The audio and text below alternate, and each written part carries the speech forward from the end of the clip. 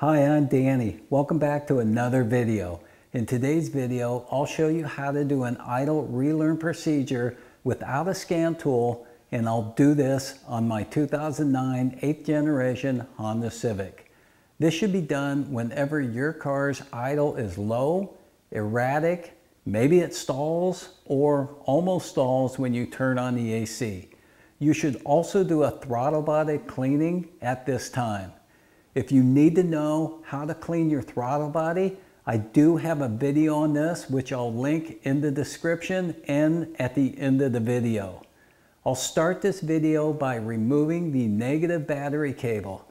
Let's get started. Before you remove the negative cable, if you have a theft lock radio, make sure you have that code. Otherwise, you'll be going down to Honda and paying them to unlock your radio.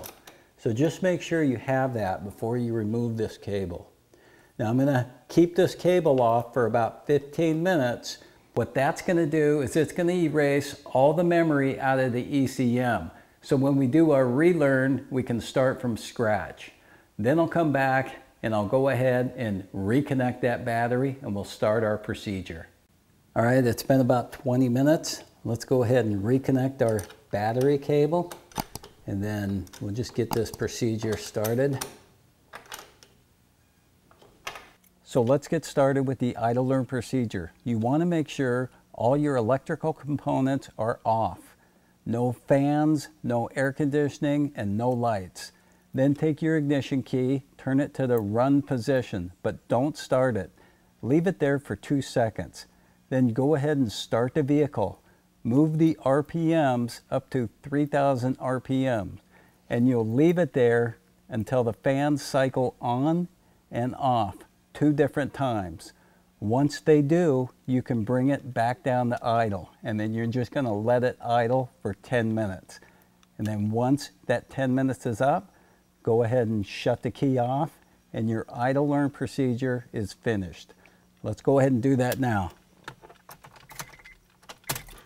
There's 2 seconds. 1, 2, start it. Now we're going to bring the idle to 3,000 RPMs.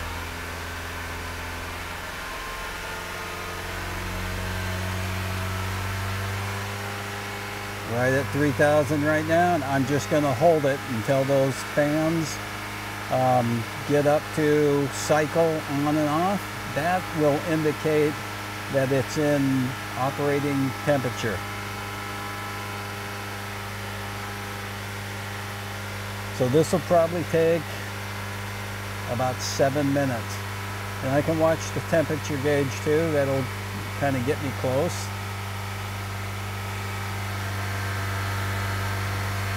My temperature gauge is starting to climb. I still think it has a long way to go though. All right, so my fans just came on.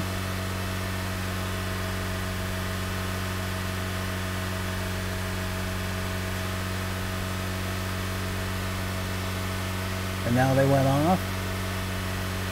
So that's my first cycle.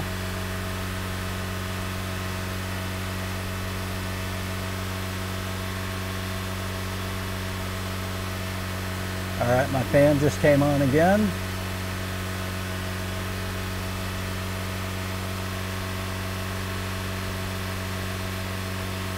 And now they went off. That's my second cycle. Now I'm going to bring it down to idle.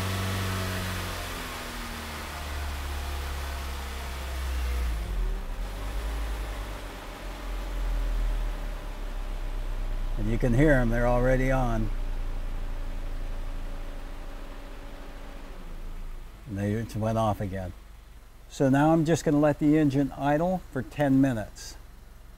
Right now it's 12:30. At 12:40, 12:45, I'll go ahead and shut the engine off and my idle learn should be complete. All right, so I'm right at about the 12-minute mark. My idle seems to be idling pretty good. I'm going to go ahead and shut the key off. Now I'm going to go ahead and start the vehicle.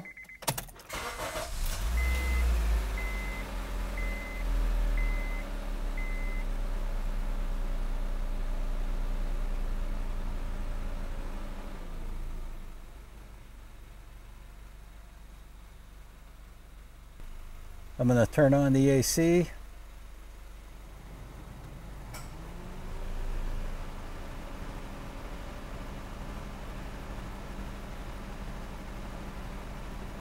I'm going to put it in gear.